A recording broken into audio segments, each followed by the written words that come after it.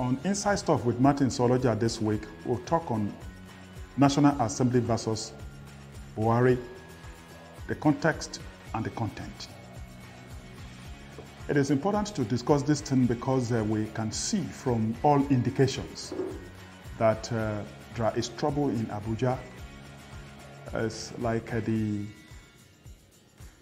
are so many complications there on governance, and the citizens should be worried that the ruling party cannot put its house in order. And the presidency is also chaotic. The president agreed with the leadership of House of Representatives after an invitation that he would be with them on Thursday, December 10,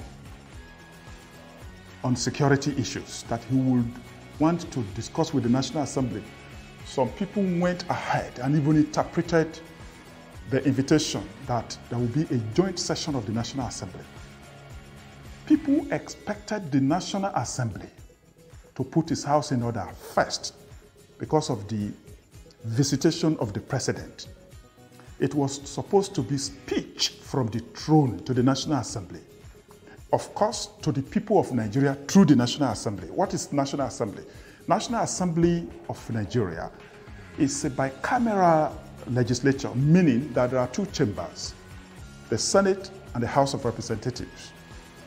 So the chairman of the joint session at any time is the president of the Senate, and the deputy chairman of the joint session of National Assembly, that is the National Assembly, is the speaker according to an act of the National Assembly. The number 3 citizen in the country is the president of the Senate. And number 4, according to the Order of National Precedent Act, is the speaker, not the president, the deputy president of the Senate, is the speaker. So the speaker of the House of Representatives set the tone for the invitation. They wanted the president to address them on national security issues because of kidnapping here and there, 110 rice farmers murdered, as we discussed here before. So they wanted the president to come. They invited him. After the resolution of the House of Representatives, the leadership of the House of Representatives visited the president to convey the message to him. And when they addressed the nation, they said the president had agreed to address the nation. And from the presidency, there was a confirmation that the president will come to the National Assembly.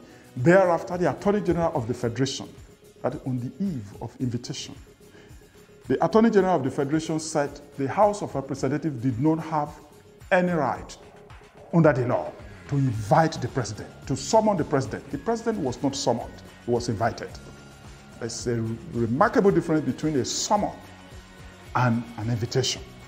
They didn't summon the president, they didn't query him. It was to address national security concerns.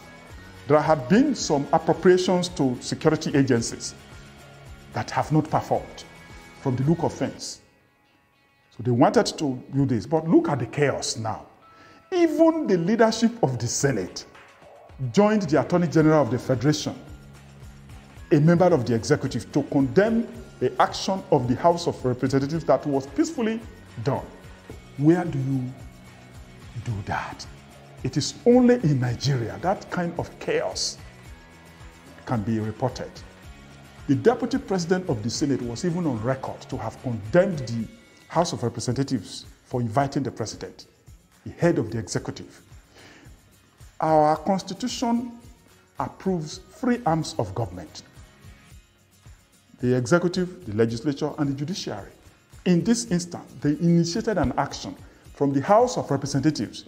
The leadership of the National Assembly, that is the president of the Senate, who is the chairman of the joint session of the National Assembly, should have arranged without any problem with the House of Representatives to receive the President of the Federal Republic of Nigeria in a joint session to be presided over by the President of the Senate according to our laws. But nothing happened. Now the Attorney General, who is not a spokesperson, the Attorney General will just issue a press release to scuttle the visitation. where the president will have addressed this nation on national security concerns and national security issues. But now there is chaos in Abuja. The National Assembly is chaotic. The presidency is chaotic. The office of the Attorney General is chaotic. Who is the victim of this chaos? The citizen. Only yesterday, you will see that businessmen were kidnapped on the road to Kaduna from Abuja. Between Abuja and Kaduna, Kano citizens, businessmen were killed. These were part of the issues of national security concern that made the House of Representatives to invite the president. As we speak, nothing has been addressed. And now blaming themselves, National Assembly people are blaming themselves. They can't put their house in order. The office of the president cannot put the office of the president in order. There's nothing extraordinary about invitation to the president. Our constitution allows it. The people should read sections 308, sections 88 and 89. You will find everything concerning invitation or those things. This is not the time to show power. It is not the time to show off. You say, I have the power, I don't have the power. Welfare and security of the citizens, according to our constitution, shall be the primary responsibility of government. Why is it that people, the National Assembly and the presidency are fighting over security and welfare of the citizen? I believe that this should be resolved. It shouldn't be about who is right or who is wrong. It is about what is right. And what is right is for the president and the National Assembly to discuss the security of this country. That is my view. What is yours? Drop your opinion in the comments section and let's continue from there. This is Inside Stuff with Martins Oloja, The Guardian, Nigeria.